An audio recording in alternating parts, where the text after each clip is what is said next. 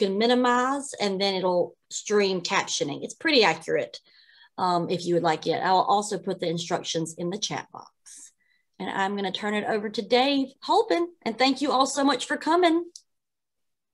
Great. Thank you, Callie. I want to thank Communiversity for partnering with the Office of Food Nutrition Security to host this event. We are sponsored by the Foundation Food Nutrition Security Support Fund. And this is the Eco Nutrition Cafe series for 2021, Home Gardening for Food Security. And this year with the pandemic, we did see unprecedented disruptions to the food system. And so as we were thinking about a theme for this year, home gardening for food security seemed appropriate.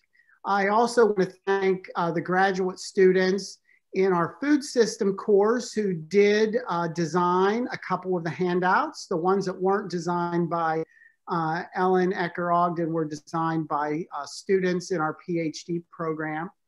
And I'll just give a very brief overview of how this came about.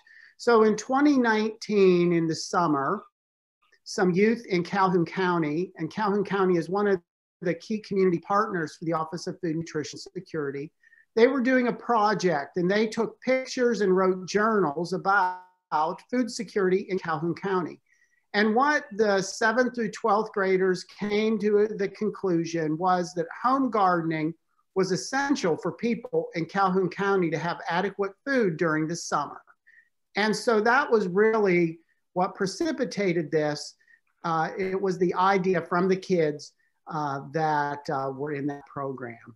And so we are so fortunate to have an expert, nationally known speaker, Ellen Ecker-Ogden, to be with us tonight.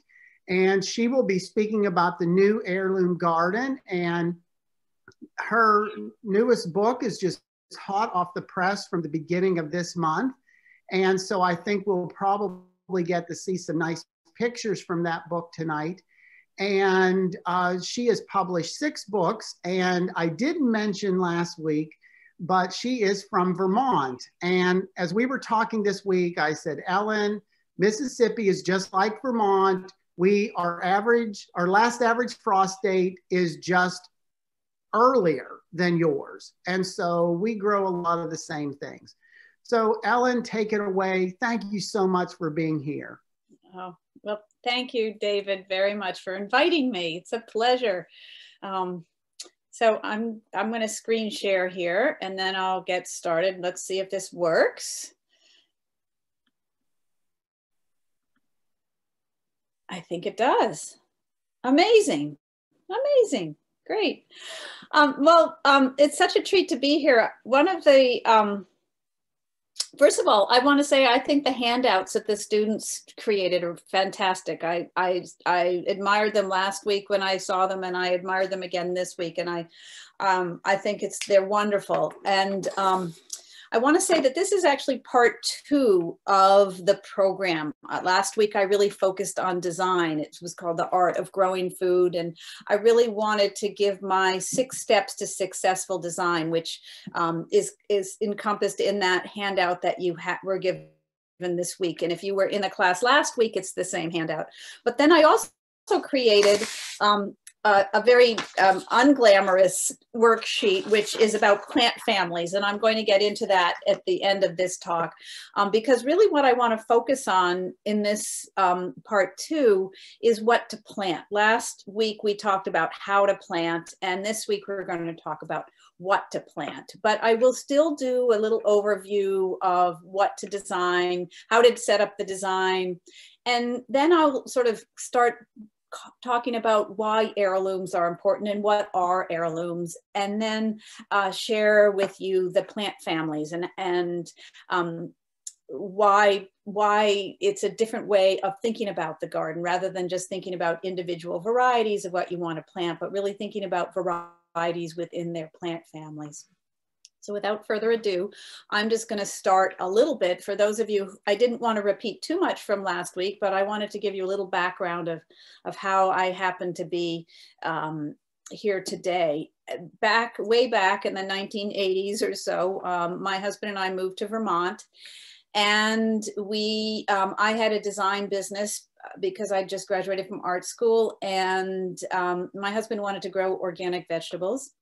And I had no interest in gardening or growing vegetables. And so, but I did love to cook. So I decided that if he would grow the vegetables, I would be the cook. And it seemed like a wonderful arrangement, at least for a little while, until his ambitions got bigger. And he didn't want to just grow a small garden. He wanted to grow a big garden, and he wanted to start selling his organic local vegetables to the restaurants, the chefs at the restaurants. And unfortunately, back in 1980, a lot of the chefs had no interest in local organic vegetables, at least not in our area.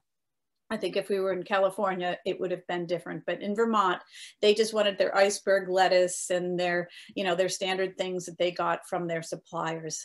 So we were very lucky in that we had friends who had gone to Italy, and they brought us seeds for a little unknown salad green back at the time, for anybody who had not gone to Italy, called rucola. We know it now as arugula, but at the time we hadn't really heard of it, and we sowed the seed, and miraculously this incredible little green fuzz showed up on the surface, and we let it grow for about 10 days, and then we tasted it and we thought, this is kind of interesting. And we liked it so much that my husband decided that he wanted to order more rucola from Italy, and so he wrote away for an Italian seed catalog. Well, what he hadn't told me was that a minimum order for rucola, except if we were just buying a packet, was a 2-kilo bag, and a minimum order of 100 kilos. So he ordered a lot of seed. And so we decided that once we had about 100 kilos of Italian vegetable seeds in our living room, that we couldn't do much except start a seed catalog, because seeds are not like wine and cheese. They don't get better with age. So we started a catalog called The Cook's Garden. And I wrote recipes, being the cook, and he figured out what to sell in the catalog. And we found there were a lot of other gardeners who really did want to grow something unusual, not necessarily Italian vegetables, but arugula was starting to catch on, as was the sweet Genovese basil.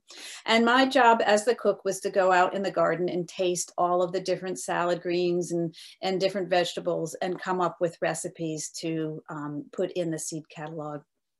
I learned a lot about lettuce. I found that instead of the green leaf and the red leaf lettuce that was in the grocery store, there were actually 150 different kinds of lettuce that we could put in our seed catalog, which we did. And my job was to taste and come up with descriptions for the flavors of each one of those different kinds of greens. And a lot of chicories. We grew a lot of chicories, and I ended up really enjoying chicory. I had to go to Italy at one point and figure out how Italians cook chicory, but and they don't really cook it. They just add it to wonderful salads and enjoy the beauty of the vegetable.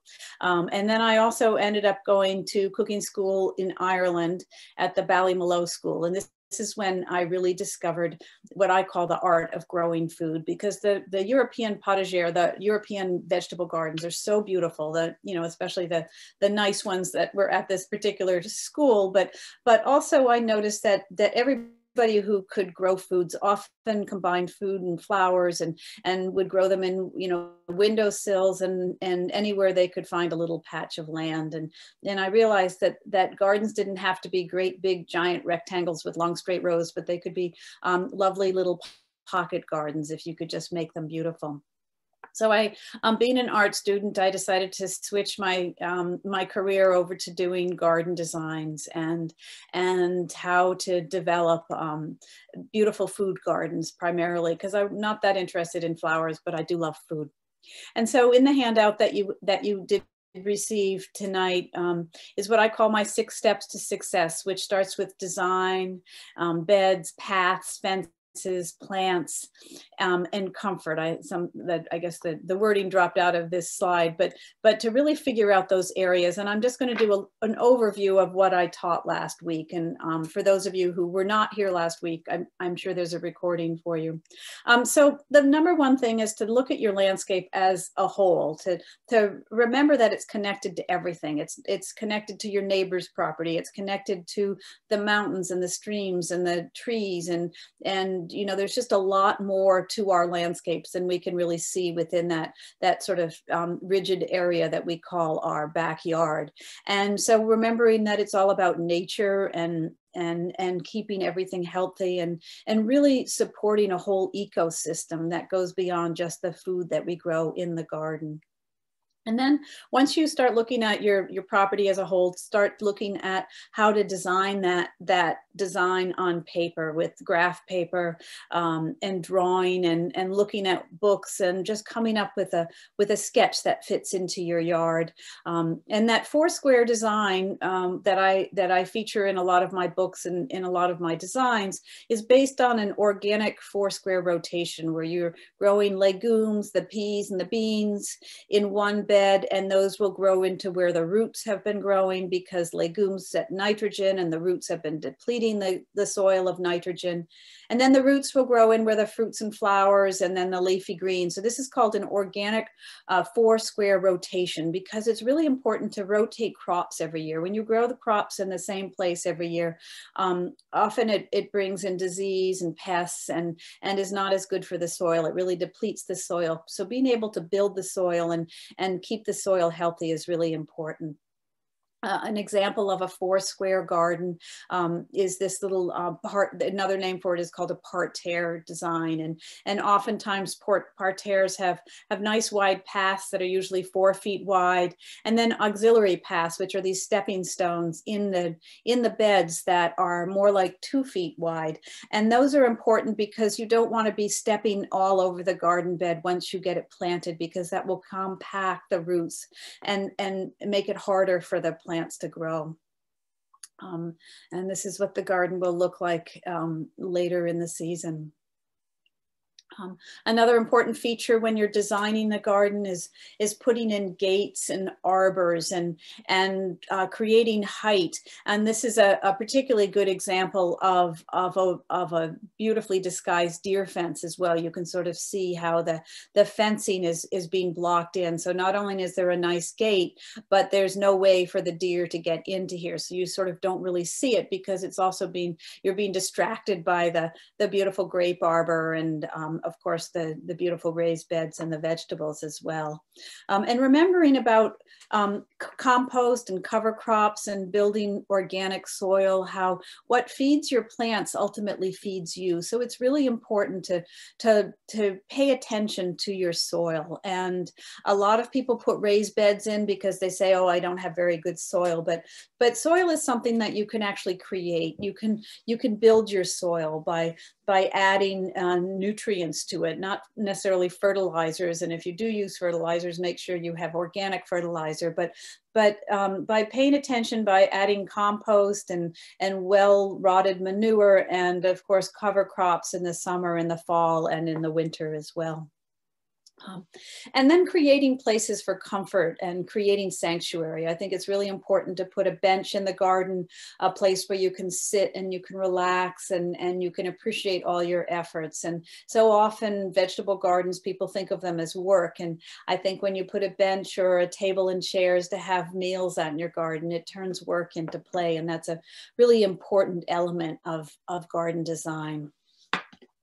And finally, I love the idea of adding art and whimsy and making gardens fun. And maybe it's something you find in an antique store and you just don't want to bring it into the house, or you want to find something, you can build a whole garden theme around it. And just finding things, maybe they're old stone sculptures from your grandmother's garden, or as we were talking about earlier, an old boot that you can turn into a birdhouse. Just putting art and whimsy in the garden is really fun because it makes you smile, and we know that smiling makes us feel better, and that's what really gardens are all about, is providing a sanctuary space where will feed us, but will also provide a support for body, mind, and spirit.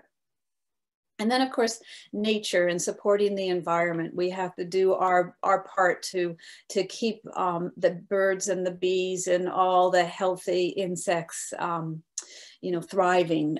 There's a lot of wonderful new books about bringing nature home by Doug Tallamy is a book that's one of my favorites. And he talks about creating habitats for birds and insects to thrive. And it really starts in our backyards when we're planting native varieties that really support the natural environment. But why grow heirlooms? Why do we think heirlooms are important? Well, in those wonderful handouts, I know that there were certain things that that were said. Number one would be flavor. Roz Creasy, who I interviewed for my book, said, if I don't like the taste, I'm not going to eat it. And, you know, it's really true. We think of heirloom tomatoes, but there's a lot of other types of heirloom vegetables that are, that have a lot of flavor. And when we had our seed catalog, one of the things we did was we would invite people to our farm to taste all the different beans, and every taste trial we did, the heirloom beans tasted better than the regular beans, and same with some of the tomatoes and many of the melons and the peas. We just found that heirlooms tended to have better flavor. And then there's all kinds of varieties that we can't buy in the grocery store, that we can only grow in our gardens, and that makes them extra special to be growing them in our gardens and sharing them with friends when they come over, and being able to say with pride that I grew this, and isn't this beautiful? And of course, the food that we grow in our own gardens is always going to taste better. Another reason to grow heirlooms is fragrance. The heirloom peonies around my house have no name, says Marilyn Barlow, who owns a seed catalog called Select Seeds. Yet they have a fragrance that makes me weak in the knees. And so what is an heirloom? Well, oftentimes heirlooms are described as seeds that were around before 1950, when hybrids were developed, because hybrids are seeds that have been bred to have a seed that is considered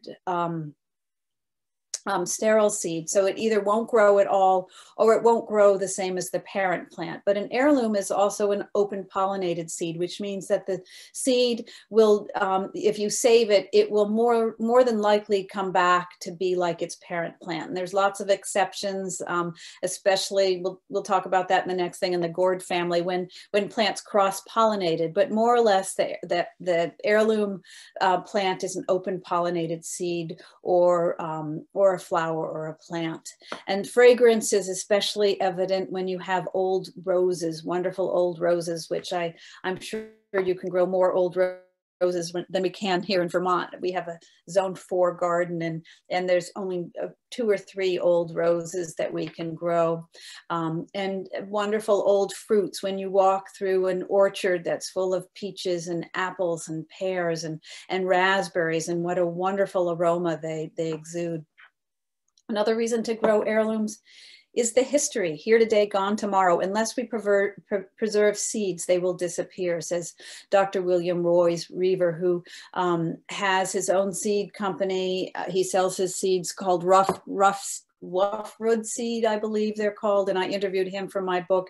And you know, he really believes that that we're losing seeds at such a rapid rate, and it's very important to preserve them. And he has a wonderful story about his grandfather who saved seed, and he never really appreciated his grandfather's seed saving until his grandfather passed on, and he was cleaning out a freezer in the basement, and he found many of the old varieties that he had been preserved in the freezer. And one of the things that he learned the hard way is that when you put seeds in a freezer, it keeps them in preservation for a long time. But once he opened those jars, those seeds were so dry that the moisture quickly got into those seeds, and they weren't as viable as they would have been if he had preserved them in other ways. So that's something for another topic. But remembering when you're saving seeds to really pay attention to how you save them and what type of conditions you give them. Beautiful quince, and I think this is a gooseberry or something. I'm not exactly sure, but heirloom fruits are so beautiful.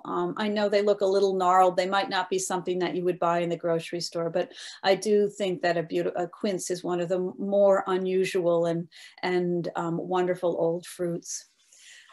Another reason to save seeds and to preserve heirlooms is to share the knowledge. One of my favorite heirloom seed breeders is Frank Morton, who owns a seed catalog called Wild Garden Seeds, and he educates and encourages farmers and gardeners to become seed savers and growers. And one of the things I learned was that he really wanted. He spent a couple of years traveling around the country teaching young farmers how to save their own seeds. So number one, they didn't have to buy seeds every year, and it saved money, but also because then they would grow enough seed to be able to share them with other people. And I'm discovering lots and lots of smaller seed companies that are alternatives to the big seed companies that so many of us tend to use, like Burpee and well, I don't want to name any names, but I do have a list of smaller seed suppliers in a slide coming up.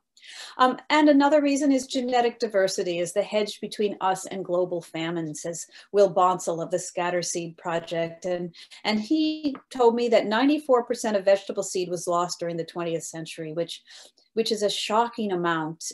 He has a wonderful movie. I'm trying to think of what it's called, but if you write his name down, you'll be able to find the movie that where he does talk about seed saving and shares his politics around seeds. So what are seeds?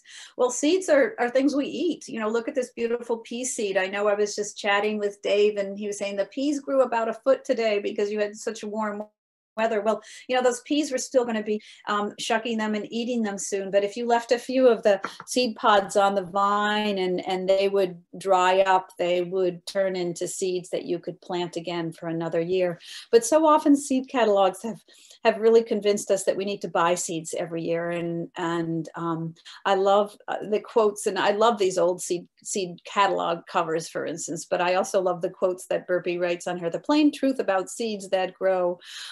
And they're Burpee's matchless tomato. And of course, back in 1914, there was no such thing as an heirloom tomato, but heirlooms are really a fairly recent term that we use for tomatoes. But I do love the old seed catalogs and how exciting they must have been to come in the mail after a long, cold winter. But so often, we forget that we can save our own seeds. And the beautiful thing about saving seeds is you can share seeds with your friends. I often grow enough seeds that I pack up seeds for Christmas presents and send them out.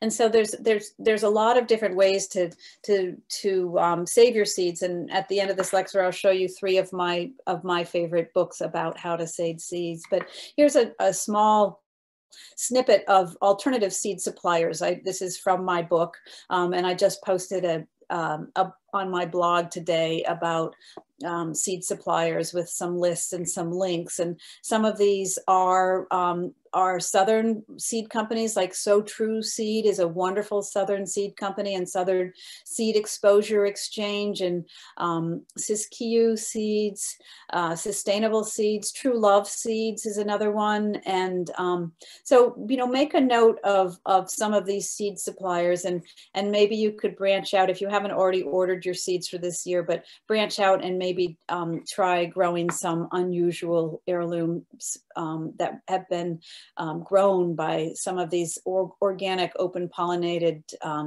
family owned businesses.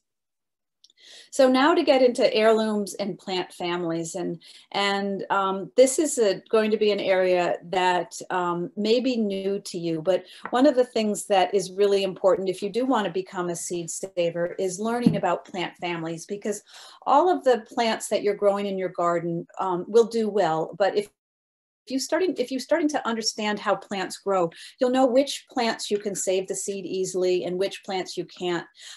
Sometimes seeds take 2 years to develop if it's a biennial plant. And learning plant families is also good when you're cooking, because if you are trying to cook something with carrots, for instance, it's in the Umbelliferae family, which is similar to celery, and you'll know that those families are interchangeable when you're preparing food. So using that little handout that I sent, that I included, I just thought it might be fun to sort of roll through some of these families. And I'm hoping that at the end of this, we can all share some of our favorites, because one of the things I told Dave is that, you know, so often with heirloom varieties that they really started off regionally. So what I can grow here in Vermont is going to be very different than what you can grow in the South. And I feel as gardeners, not only can we learn from each other, but we can also share some of these wonderful stories about seeds. Maybe some of you have family seeds that you've passed down. And so I'm hoping that we can have a little sort of discussion about what you grow and what you love. So the amaranth family is amaranth and beets and chard, auric, lamb's quarters, which we can often think of it as a weed, quinoa, and spinach. And some of the varieties within those families, these are from my book. The Hopi red dye is an endangered amaranth, and it's one that was used by the Hope. I wrote Hope. It's actually Hopi red dye by the Native Americans for dyeing, but also amaranth is a very you know, essential grain that is highly nutritional, and it's a beautiful, beautiful plant. And amaranth is something that we grow in our garden. You've probably grown that amaranth called Love Lies Bleeding. And I have a wonderful one called Kiss Me Over the Garden Gate, which I just adore. And then beets. Some of the old heirloom beets would be Bull's Blood or McGregor's beet, which is grown just for the green tops, and the Lutz green. It's a big winter keeper beet, because maybe some of you have root cellars, and I know for a number of years we had a root cellar, and we would grow summer beets and we would grow winter beets, and the early blood turnip and the Chioga, which is that candy striped beet, and the Detroit dark red is a wonderful, nutritious, highly nutritious dark red beet. And then chard. I bet many of you grow chard, the perpetual spinach or the sea kale or the 5-color silver beet, which is an old heirloom variety that has been found in catalogs back in the 1700s, and the Ford Hook giant, which was developed by Burpee, which is on the Ford Hook farm. And there are a lot of older varieties that have that name Ford Hook, because those were very early varieties that are still just as good as they were back in the 1700s as they are now. And same with Bloomsdale spinach. Bloomsdale spinach is a variety that was developed by the Landreth Seed Company, which is one of the earliest seed catalogs. And Bloomsdale spinach is still one of my favorites for early spring spinach and late fall spinach. And Amsterdam prickly seeded is an early variety that I saw at Colonial Williamsburg, the one that they would sow. And Malabar, which is I meant to look this up, but I don't know if it's actually a spinach, but we call it Malabar spinach, and it's a wonderful vining spinach that grows really well in the heat. An example of ruby chard, one of my, that's a wonderful cut and come again. So I call it the workhorse of the garden, because once you start cutting the chard, it will just keep growing to be bigger and bigger and stronger. And a beautiful harvest of beets. There's nothing more beautiful than that exciting harvest of beets from the season. And then there's so many ways to prepare beets, using the beet greens and the beet roots and roasted beets, and in salads or in soups. And I think they're one of the most versatile vegetables we have. And then there's the cabbage family, that arugula and the broccoli and the Brussels sprouts and cabbage and kohlrabi and radish and turnip and nasturtium. Did you know all of those were all in the same family? It's called the cruciferi family. I'm teaching you a little Latin as we go along. And cabbage is known for its spiciness, but also its health benefits. It really benefits in the growing season from lots of organic fertilizer and side dressing of compost and plenty of water. And some of my favorite varieties, heirloom varieties that I have in some of the designs in my book would be arugula, the Sylvetica, which is the tiny leafed arugula, and the Romanesco broccoli, which is that lovely kind of cone-shaped broccoli, and the rapini, which is more of a leafy broccoli with a little bit of a bud and lots of wonderful leaves, and cabbages. I'm not sure how many of these cabbages you've tried. The early Jersey Wakefield is an old tried and true variety of cabbage, and the Filderkraut is a pointed cabbage, which is what they actually grow in a lot in Germany to make the most delicious sauerkraut. And cauliflower, the purple of Sicily and the purple Cape. I just love these names. Collards, Vates, Georgia, Southern Creole. I bet all of you grow collards. I love collards. I usually grow the Vates, which is a wide leaf variety. And then the kale, the red Russian and the Siberian, and the lacinato, also known as the blue Tuscan kale, is a gorgeous ornamental kale. Kohlrabi, radishes. I bet you're already harvesting your radishes. The China rose, the 18-day, the French breakfast radish. Now, all of these families in the cabbage family, they don't, except with the exception of arugula, it's very hard to let it, you don't usually get seed in that first year. Usually these are biennial crops that will set seed in the second year. Just a gorgeous head of cabbage, a photograph from my book. And I just love putting this here just as a reminder of how beautiful food can be. And when I grow a cabbage that looks this beautiful, I must admit it's very hard to actually harvest it. I'd rather I just left it in the ground to admire in it. But cabbage especially, I just love the way it grows, by the way it folds its leaves over the tops. In the carrot family, the umbelliferae, is the anise and caraway and carrot and celery and celeriac and dill and cilantro and parsley and parsnip. And all of these are a group of root vegetables that will form a flower head that will then form into seed. And they can grow in the first year or sometimes the second year. And generally they're very aromatic. And the tiny flowers make a wonderful nectar for ladybugs and parasitic wasps and the black swallowtail butterfly. And so often it's good to leave at least a few of these plants to go to seed in the garden, just to create a wonderful habitat for the pollinators. Some of the heirloom cultivars in the carrot family would be the Touchant and the Scarlet Nantes, and they have wonderful flavor. The Chantenay Red Core, the Danvers Half Long, Cosmic Purple,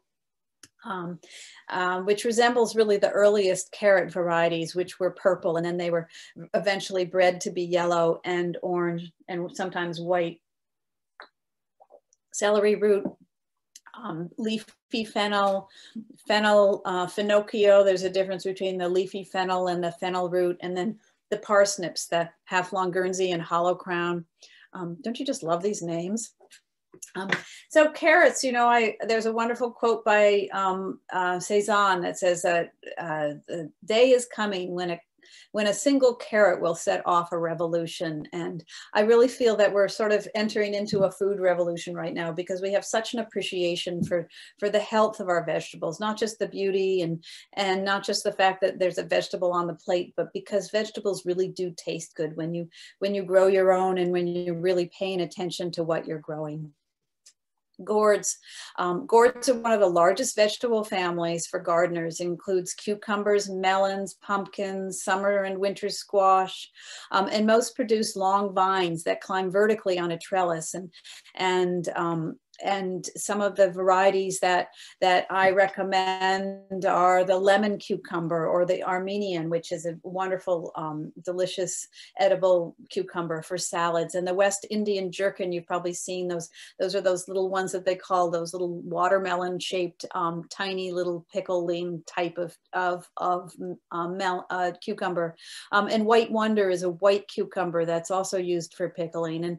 And melons, Jenny Lynn and Moon and the Stars. Again, another typo, I apologize. Crenshaw, rattlesnake striped, Bradford, summer squash, crostata, Romanesco, Black Beauty, Rondanise, patty pan. all of these are all wonderful old heirloom varieties: Long Island cheese, the red curry, the Hubbard, the delicata. And I want to share with you a photo that Dave sent of the Bradford watermelon growing in his garden. It must have been last year.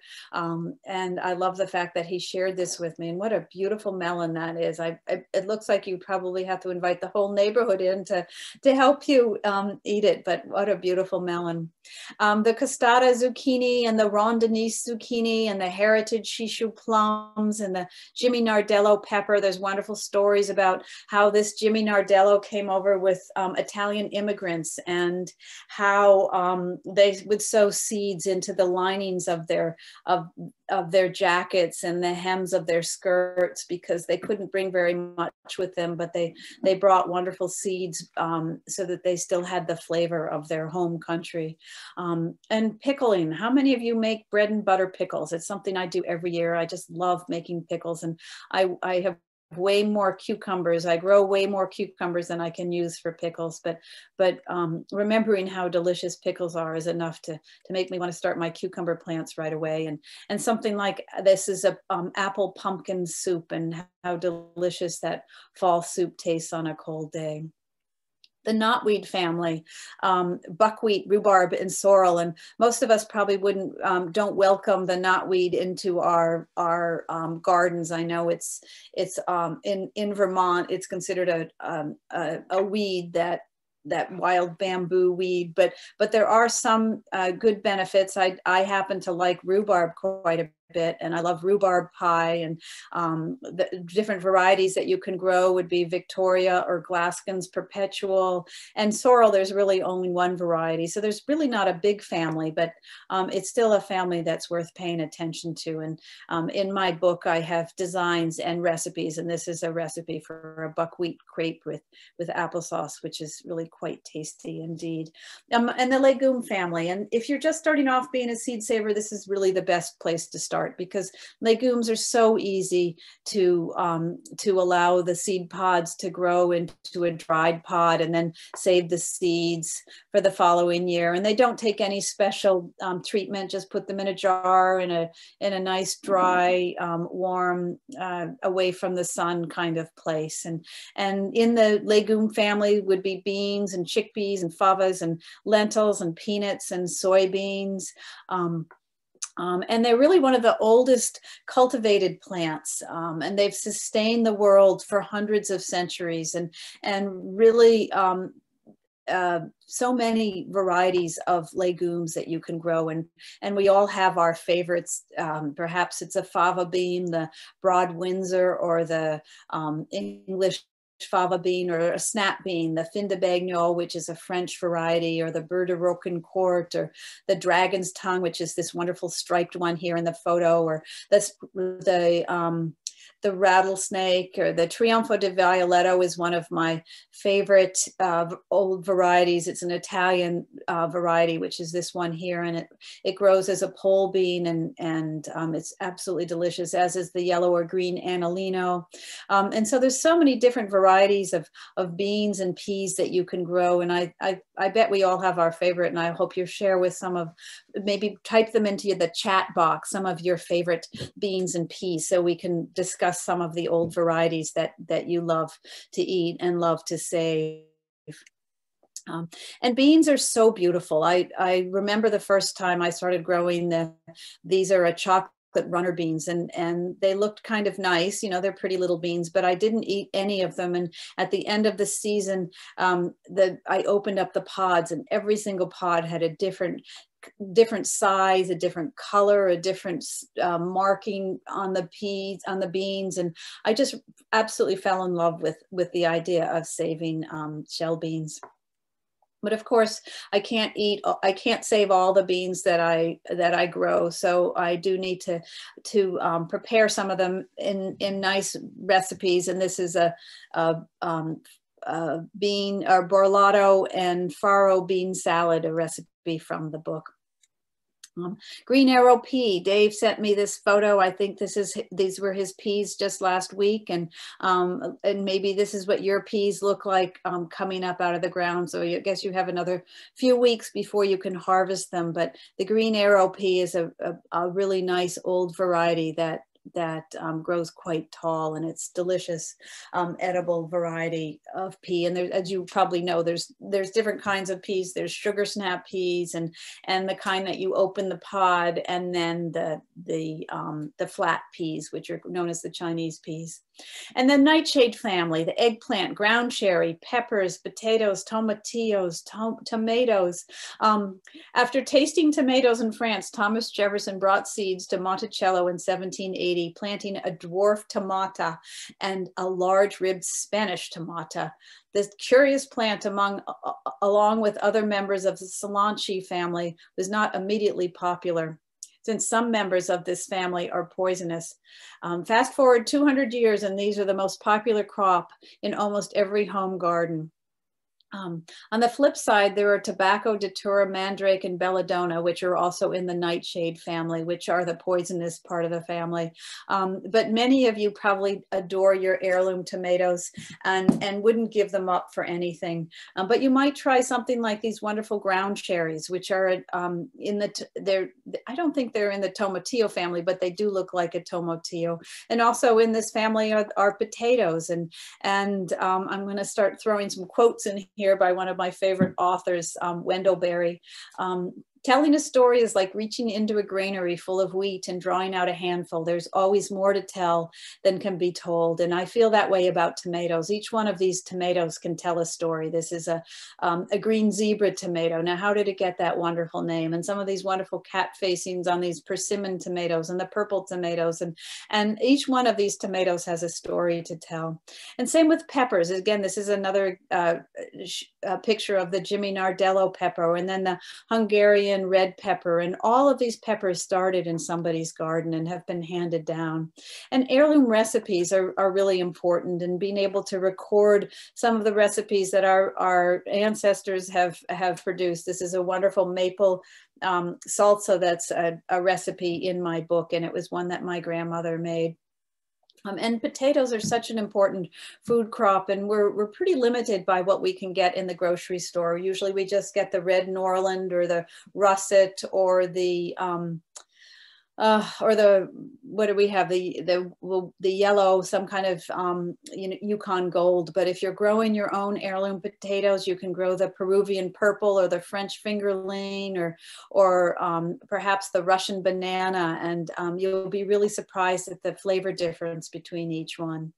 Another example of how the Cape gooseberry grows, looking like there's a little fruit inside there, and that little fruit, when it's dry, opens up in a little papery husk, and you get this wonderful little ground husk cherry. And this is a recipe from my book. It's a Cape gooseberry clafouting.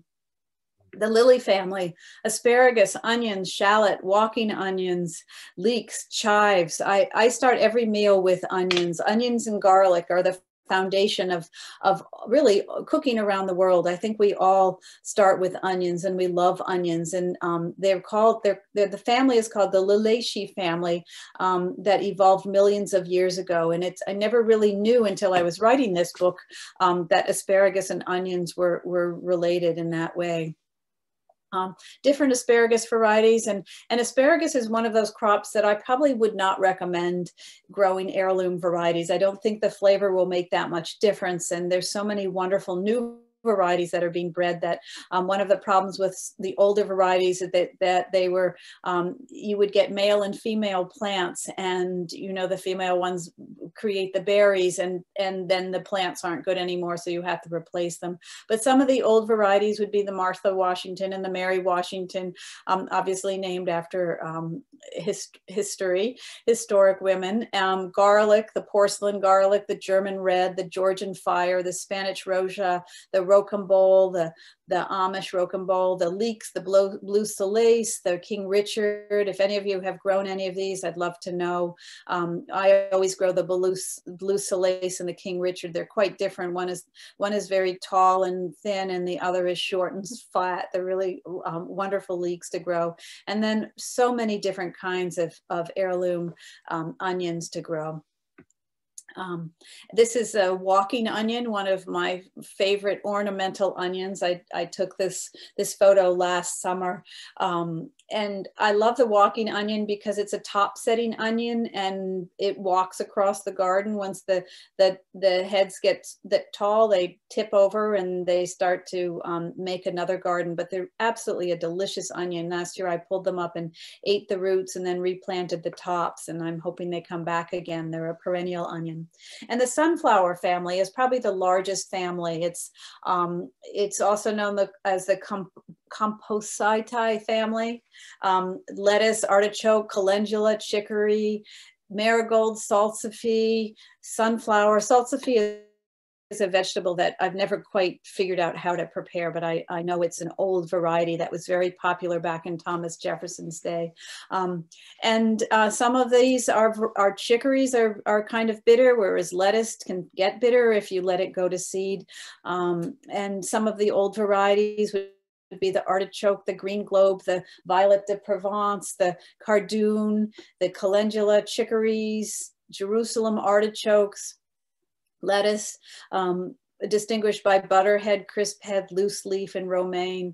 There's lots of different varieties that you can be growing, and really thinking about what type of lettuce you want. This is a little gem, which is considered a butterhead, and this would be more of a romaine, and it's a thicker, it's a more of a winter density. And 100 years ago, when people were saving their seed and really thinking about what they were growing, they would make a distinction not by what type of lettuce, but by if it were a spring lettuce or a summer lettuce or a fall lettuce or a winter lettuce, because that way they would be able to time the sowing of the seeds to match the season. Another wonderful picture that Dave sent me of his black-seeded Simpson lettuce, which is a loose leaf lettuce, which is a very traditional and very easy to grow and delicious lettuce for the salad bowl. But one of the things about lettuce is that we usually pick it before we let it go to seed. This is a red deer tongue lettuce that's growing in my garden, and I happen to like this particular variety of lettuce, so I let a few of the heads go to seed, and they're going to flower and then produce seed heads, and it takes quite a long season for them to do it, but they will produce seed in the first year, and it's another one of those crops that's fairly easy to grow. It just looks a little weedy in the garden if you want that space for something else, but there's so many different kinds of salad greens that we can be growing that we're really not, that are not that accessible. Some of these wonderful mustard greens, and this is I don't know what kind of, this is probably an orac, and claytonia and chicory and troutback lettuce. So I encourage you to try some new greens this year. And radicchio is a little bit harder to grow. This is the Rosa di Treviso, which are wonderful old Italian varieties, and often they come up looking like a red romaine, and you have to cut them back and then allow the root to send up another growth, and then it will often look more like the chicory that we think of as chicory. And the rose family is the flowering plants responsible for some of our most prized culinary fruits and herbs and ornamental trees and shrubs. And we don't really think of the rose family as also including apples. Some of the most wonderful old heirloom varieties, the Baldwin, the Cortland, the Cox's Orange Pippin, and pears, Bartlett, Seckel, Blake's Pride, raspberries, strawberries, the Alpine strawberries, and the Everbearing strawberries, and some varieties of elderberry, which is one of my favorite fruits in my backyard, and of course the Alpine strawberry, which is a wonderful old-fashioned variety. And it's not the same type of strawberry that you would use for making a shortcake. You'd probably be using the Everbearing for that, but just remembering of how delicious homegrown fruit is, and maybe this will be the year that you plant an apple tree or a peach tree or some wonderful kind of fruit that you can grow in your own backyard. And then the mint family, mint, basil, lavender, lemon balm, marjoram. These are all seasonings that we use to really enhance are cooking. And I have a separate garden that is just purely an herb garden where I grow a lot of basil to grow, to be able to make my pesto swirl bread. And I love making herb cheese bread, which is an old variety, an old recipe that I got also from my grandmother that really it doesn't matter what kind of herbs you put in there, just a half a cup of freshly grown chopped herbs, mixed together with flour and water and cheese and yeast, and you have the most delicious fresh home-baked bread.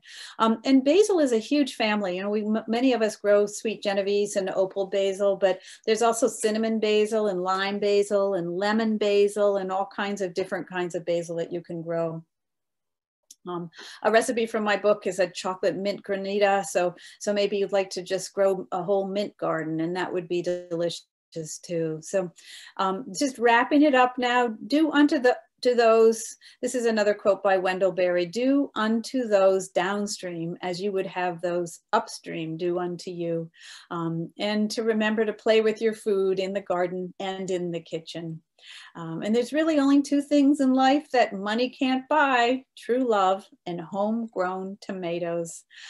So I want to say thank you very much. This is the cover of my book, and you can find it in bookstores everywhere, including my website. And I'm going to stop screen sharing, and I hope some of you have typed some things into the chat so we can talk about the heirlooms that you're growing. Thank you. Great, thank you so much, Ellen. And the only one I see here is from Callie, and she said lady peas. Ooh, tell me about lady peas, Callie.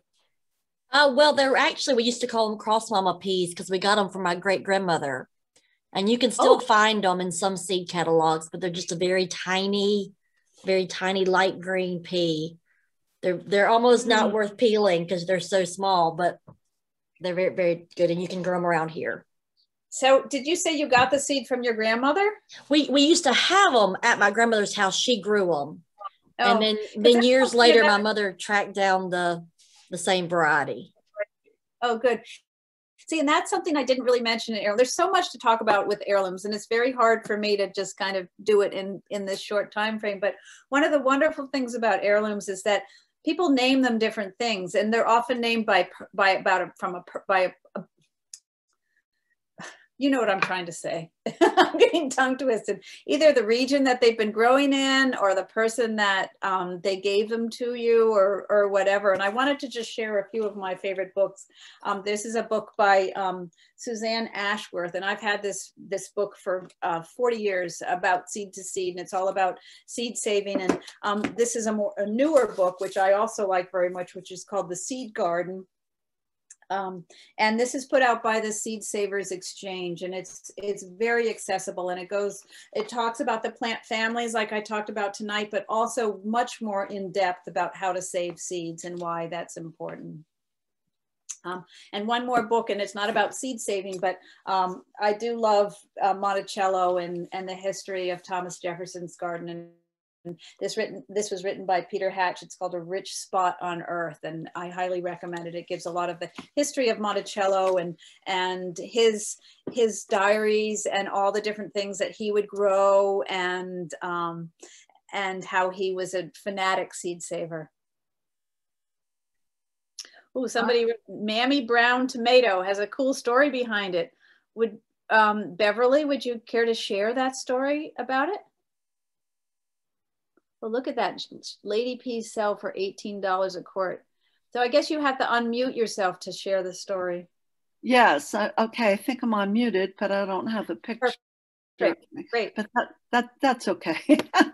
Yeah. Thank you. I picked up a Mammy Brown tomato maybe 5 years ago, and somebody this was in Master Gardeners, by the way. The man that I got it from told me that it was a story, that it was a tomato that had been passed along for many generations from one family to another. And I don't know if you can buy it or not, but I've been saving seed, and it is one of the best tasting tomatoes I've ever had. Oh, that's a great story. I have a question to ask you. So you say you save the seed of tomato. There's a lot of controversy about how to save tomato seed, because I always would let them ferment. Do you just like squeeze the seed out? Tell us how you save your seed. Okay, I do let it ferment. I let it ferment in water. I put it in a glass and stir it, and the pulp will rise. The pulp will rise to the top, and you can scoop that off. In about 4 or 5 days, you got an ungodly mess there. So you need to stir it again and skim off the top and any seeds that are not viable. Now your good seeds are going to sink to the bottom. So you want to throw away any that are small and immature. Then what I do is drain it on to a coffee filter that I have in a sieve, and spread the coffee filter out and let it dry for several weeks. And then I can cut up this coffee filter and give it to other people in little pieces. And the seeds also come off very easily whenever I want to plant it. Unfortunately, like Dave here, my garden is small and I can only plant a few tomato plants every year. My idea of tomatoes, though, is to plant 2 of several different varieties. So I can't plant too many of those, but. Nice. That's wonderful. That's a great tip. I'm very impressed. Thank you. I'd be willing to share the seed if you put it in the comments. Oh, wow. That sounds great. Yep. Put what in the comments? Your name and an address. My address? Okay, I'll send that. And maybe if a lot of people respond, I'll ask for a self-addressed envelope. But if now, 20, that's a different story. I'm sending you a note right now in the chat. I found this online. It was Mammy's Brown's pink tomatoes. I wonder if this is the same sort. It looks like it. Interesting. Well, there it is. Found it online. Boo-hoo. Well, what's it say? It just says Mammy's Brown's pink tomato, beefsteak style, sweet, acid flavor balance. So let's see where you can even get them. While we're talking about tomatoes and other heirlooms, the Bradford watermelon that I grew, if you want to look up its story, you can go to Southern Living Magazine. It was featured in there. And then also just Google Bradford watermelon and the family's page will come up. And it's a great story. It never made it to market because the skin was so thin. And but as Ellen mentioned, it cross-pollinates. So I am going to try to plant them again and just see what happens. But that watermelon I had there, it weighed 34 pounds. Wow. So it was quite large. That's big. Yes. That's great. Well, what other questions do we have or ideas? I do grow Malabar spinach and they do self-seed. So I don't go through the painstaking problem of scoring the seed and all that because it self-seeds better than I do.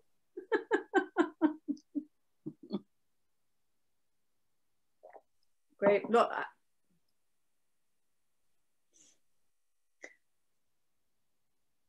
Any more? Guess we're all getting hungry for dinner. Yes. So the blueberry suggestions, I'm not sure if anybody from the community garden is on here or not. I'm a member of the community garden, but I'm not an expert in our blueberries. But I know that we grow high bush, I believe is what it is, blueberries.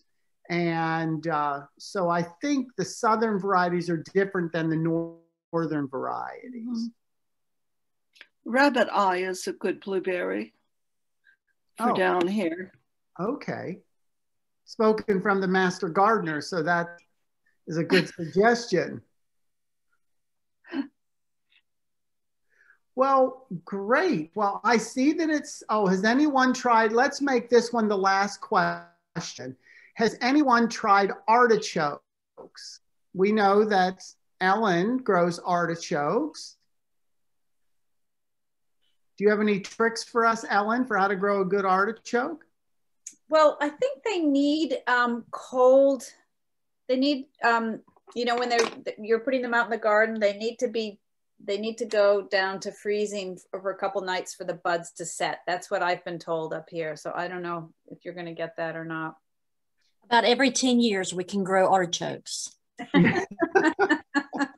Well, consider yourself lucky.